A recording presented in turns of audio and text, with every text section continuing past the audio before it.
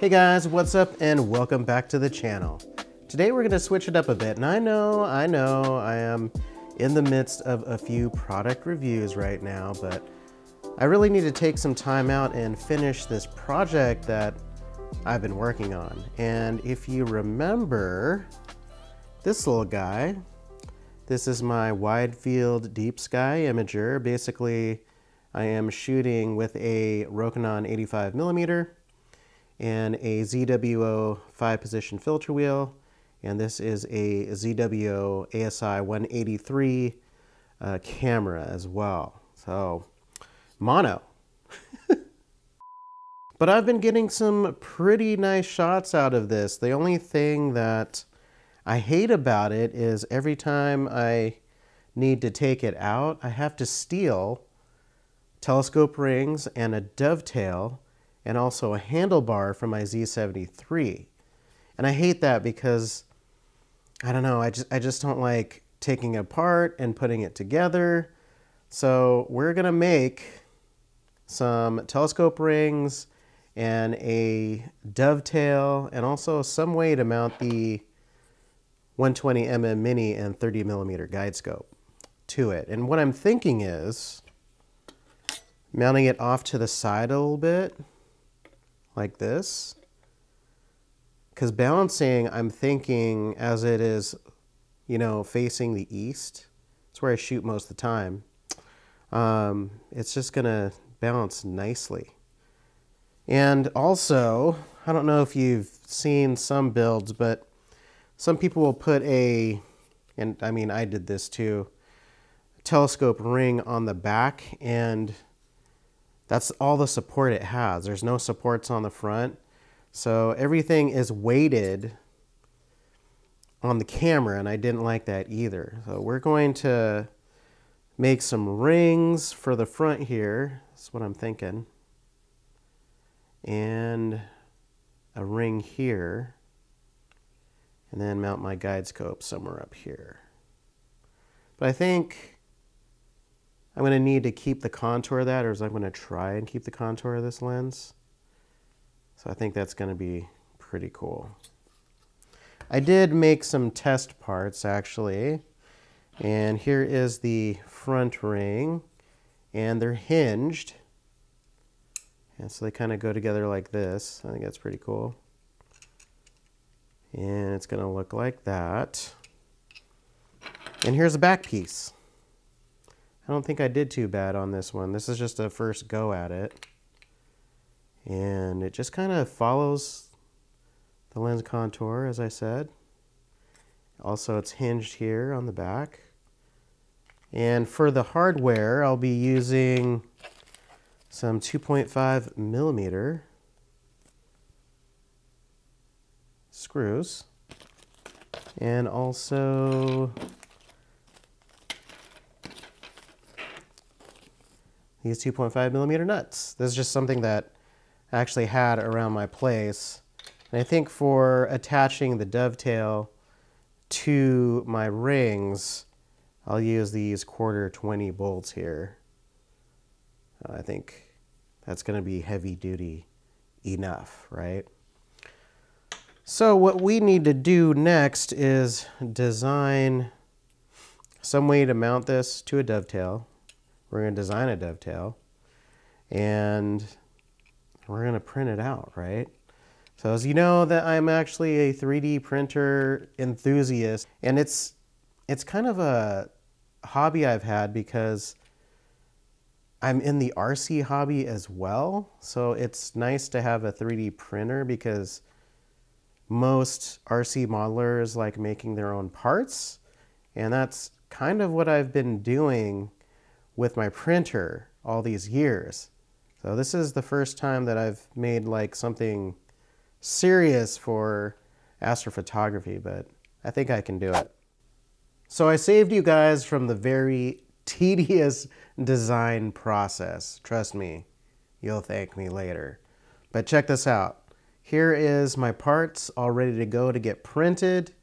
And this actually took a while, but here is the back piece that I was talking about for the lens. It's actually this piece here. And it turned out really nice. It was more complicated than I thought it would be. And as you can see, I threw threads in there. It's just going to be easier to thread bolts in there. Here is the front ring.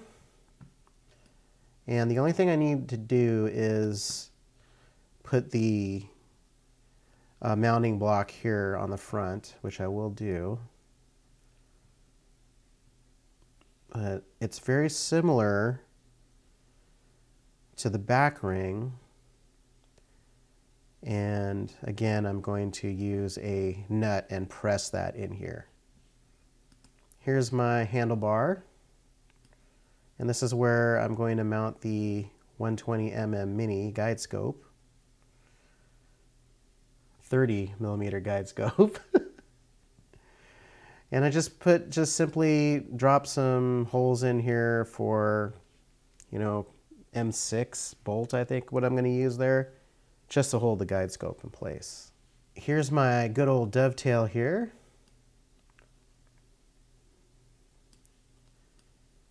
And this dovetail, I printed out a test dovetail, and here's the prototype. It actually works really well. The only thing is it flexed a little bit because, of course, this is plastic. And I also wanted a safety screw on the front of it too. So what I did was I marked where I was going to mount the camera and lens to, and just filled in the rest. So when it's on my mount, such as my AM5 or whatnot, it'll just have a lot more support to clamp down on. And this is what I came up with. Here's my safety screw here, and here's the bottom of that. And last but not least, I designed some knobs to bring it all together because I need some way to tighten these rings down onto the lens.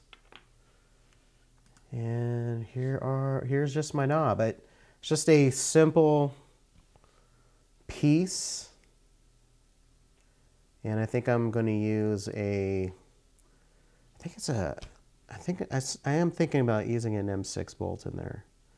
And I have it notched out exactly to fit that bolt. So I won't have to use anything else. I can just press fit it in there and it'll just hang out there, which I think is pretty cool. Rounded it there on the bottom, as you see. And I think it's going to turn out pretty nice. At least I hope so.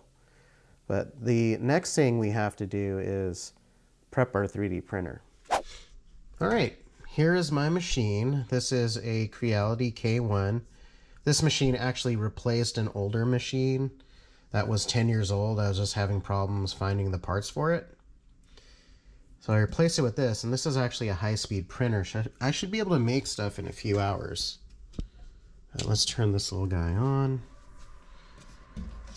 And we're going to be printing everything on this build plate here. And this is called a PEI sheet. It's very smooth.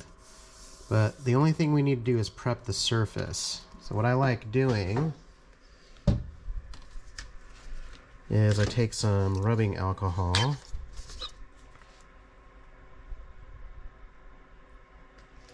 And my machine's already loaded with filament, so I don't really need to load it.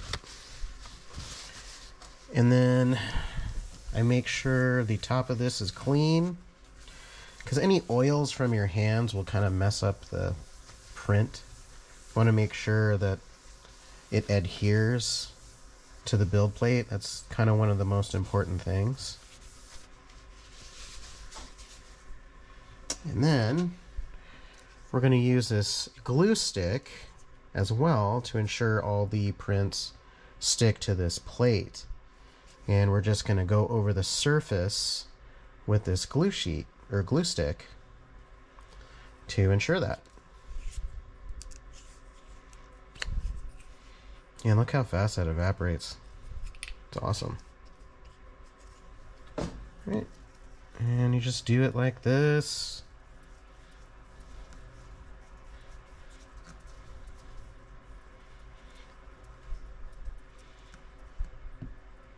And I like doing this too, this way. All right.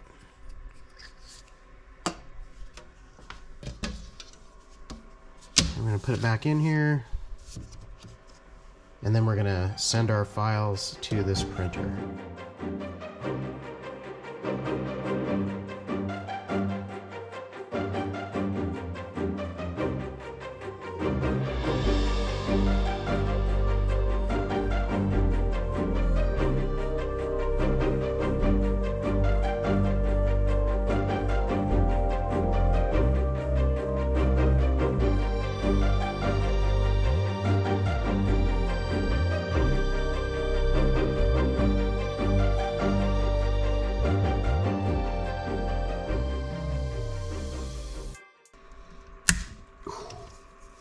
Check this out. This is like my favorite thing to do.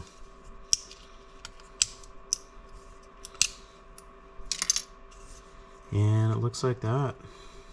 Nice, right? Whew, that looks good. I pretty much spent all day on this, but I think it's worth it. Here's actually my kit. Look at the guide scope. Like I said, it's like right off to the center here. And here are my rings. Check that out. Isn't that cool? And there are the bolts here. And it's attached to this really nice dovetail. I chose the color black and space gray because, you know, why not? And here are my hinges. I think the hinges turned out really nice. The cool thing is I still have access to the aperture ring back here, and I also maintained smooth movement on the focuser here. So it's going to be really easy to focus. And speaking of that, I went for some extra credit and I made a Batnoff mask that fits on the edges of this thing. So really cool. Now I don't have to rob from my Z73, and this is just gonna live in here like this for the rest of its days. Anyways, guys, I hope you enjoyed hanging out with me while I did this project. I really needed to get this done, and it's gonna make more sense to you guys why I'm doing this. I mean, I did get a Star Adventurer GTI. This just seems like it'd be a nice little buddy parked alongside the AM5, you know what I'm saying? But I think that's a story for another day. All right, guys, I'll see you in the next one. Peace.